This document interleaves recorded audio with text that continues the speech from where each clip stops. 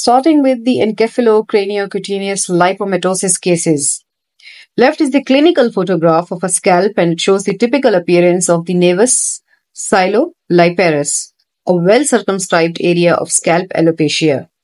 The nevus overlies a lipoma and is the hallmark of the encephalocraniocutaneous lipomatosis. Right is the axial non-enhanced CT scan in a 2-year-old child with encephalocraniocutaneous lipomatosis, and it shows the focal lipomas in both cerebellopontine angle cisterns and the cisterna magna. Left is the sagittal T1 weighted MRI in the same patient, which was obtained 3 years later, and it shows a very large suboccipital lipoma. The foramen magnum lipoma has massively increased in size, and it now occupies most of the posterior fossa. The foramen magnum lipoma now extends inferiorly into the upper cervical spine.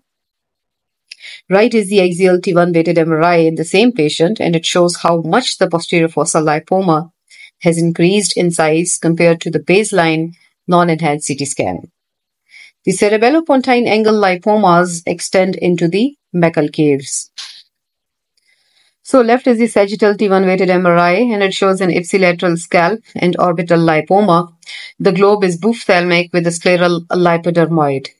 Right is the axial T2 weighted MRI, and it shows marked left ventriculomegaly with herniation of the ventricle through the choroidal fissure and hemispheric volume loss. The herniated ventricle is displacing the posterior aspect of the cerebral hemisphere anteriorly, thereby compressing and distorting the hemispheric parenchyma. Left is the sagittal T1 weighted MRI, and it shows ipsilateral, orbital, and middle cranial fossa lipomas. The cerebral cortex is distorted by the enlarged lateral ventricle. Also note the intracranial cyst. Right is the axial T1 weighted MRI, and it shows an intracranial lipoma in the interhemispheric fissure and an extracranial lipoma in subcutaneous fat. There is no hemispheric atrophy or ventriculomegaly. The patient is clinically normal, and the findings may represent a form first of encephalocraniocutaneous lipomatosis. Left is the axial non-enhanced CT scan, and it shows a middle cranial fossa arachnoid cyst in a patient with encephalocraniocutaneous lipomatosis. Note the expansion of the left middle cranial fossa by the cyst. This cyst is ipsilateral to the hemispheric atrophy and the scalp lipoma. Scalp lipoma is sometimes poorly seen by imaging.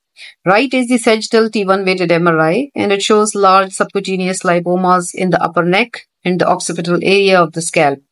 Note the small lipoma immediately behind the cerebellar vulnus. Left is the axial graphic, and it shows the thickened, and so now we are starting with the cases of lhermitte-duclos disease. These are all the imaging cases of lhermitte-duclos disease. So starting with these images, the left is the axial graphic, and it shows the thickened and irregular cerebellar folia in the right cerebellar hemisphere. This results in the enlargement of the hemisphere and mass effect upon the brainstem that is quite typical of lhermitte-duclos disease. Axial T2 weighted right is the axial T2 weighted MRI in a 76-year-old man with non-specific headaches, and it shows a hyperintense right hemispheric mass. The widened gyriform folia give this mass a distinctive striated appearance. Several dot-like flow voids are present in between the enlarged folia. On the left is the axial T1 contrast enhanced fat suppressed MRI in the same patient, and it shows the thickened folia do not enhance, but the prominent flow voids which are seen on the T2 weighted MRI are showing strong uniform enhancement, suggesting that they are vascular structures. On the right, that's the coronal T1 contrast enhanced scan in the same case, and it shows the enhancing vessels nicely. These findings were pathognomonic of lhermitte-duclos disease, so the mass was not biopsied.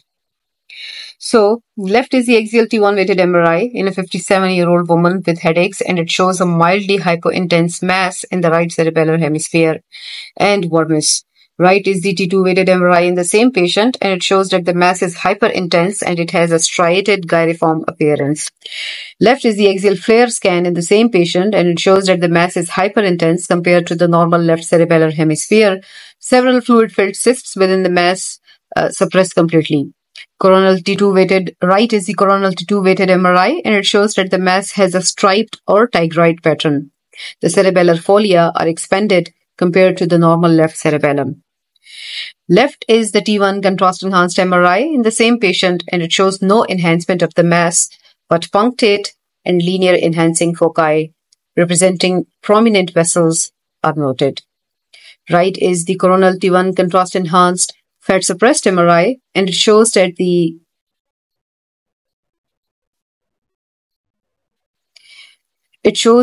enhancing vessels, but no enhancement of the mass itself. The preoperative diagnosis was cerebellar neoplasm. This is a biopsy-proven case of dysplastic cerebellar gangliocytoma. Further evaluation revealed cordon disease, and the need for active cancer surveillance was identified. So, starting with the neurocutaneous melanosis cases, left is the graphic, and it shows the localized dark melanotic pigmentation of the leptomeninges. Inset demonstrates the extension of the melanosis into the brain substance along the Virchow-Robin spaces. Right is the axial T1 weighted MRI of a 6-year-old child with benign parenchymal and leptomeningeal melanosis, and it is showing multiple foci of T1 shortening, that is hyperintense signals in the amygdala, and it indicates the parenchymal involvement and in the right ambient cistern, and this is indicating the leptomeningeal disease. Left is the axial T2 weighted MRI in the same patient, and it reveals the T2 shortening, that is hyperintense signal of the mass lesions in the amygdala and the ambient cistern. Note the abnormal signals are more difficult to see on the T2 weighted images. Right is the axial T1 contrast enhanced MRI in the same patient, and is demonstrating the enhancement of the leptomeningeal lesion. The parenchymal lesions do not enhance and are actually slightly less conspicuous, as is often the case following contrast injection. Left is the axial T1 weighted MRI of a 4-year-old child with neurocutaneous melanosis, and it is revealing 2 small deposits of T1 hyperintensities, that is T1 hyperintense melanin on the surface of the right cerebellar hemisphere. The right image is the axial T1 weighted MRI, and it shows the foci of intrinsic high signal intensity in the 2 regions of the cerebral cortex, representing the cortical melanosis in the setting of neurocutaneous melanosis. These lesions are stable over the short term, and they do not appreciably change after the administration of paramagnetic contrast. Left is the axial T1 contrast enhanced MRI, and it shows the diffuse neurocutaneous melanosis in a 6-year-old child. The pile melanosis involves virtually the entire surface of the brain, and it is enhancing strongly and uniformly. Moderate to severe lateral ventriculomegaly is also noted. On the right side image, that's a sagittal T1 weighted MRI in the same patient, and it reveals the patent aqueduct of Sylvius and enlarged basilar cisterns. Thus, the hydrocephalus is of the extraventricular obstructive type. Diffusely abnormal leptomeningeal enhancement is also noted. Left is the axial T1 weighted MRI, and it shows significant mass effect in the right posterior temporal and occipital lobes with effacement of the surface sulci. The uncus is herniated. Only minimal hyperintensity is evident. Surgery disclosed extensive melanosis that had invaded the brain via the perivascular spaces.